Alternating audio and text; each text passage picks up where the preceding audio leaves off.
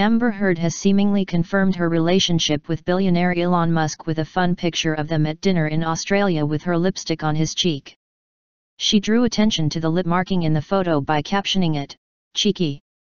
It seemed to be an intimate affair as they sat at a dinner table alongside each other while Amber placed her hand on the shoulder of the 45-year-old Tesla inventor and entrepreneur. She rocked a clinging white strapless dress and accessorized with plenty of jewelry including multiple bracelets, rings, and large dangling earrings.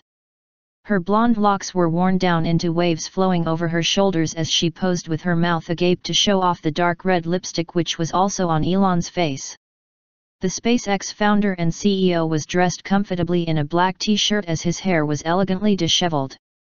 Elon shared a similar photo with the caption, "Having Moo Moo at Moo Moo Gold Coast with Amber Heard, Creepy Puppet and Cowan Films." Earlier in the day, the pair were spotted putting on a loved-up display at the Currumbin Wildlife Sanctuary as they even ziplined together. The two made their way through the park hand-in-hand while accompanied by a few of his 6 sons. Musk is worth a reported $14.9 billion according to Forbes.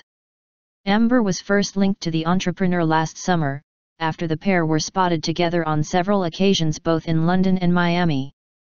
Musk reportedly became infatuated with Amber after the two appeared in the 2013 film Machete Kills, according to The Hollywood Reporter.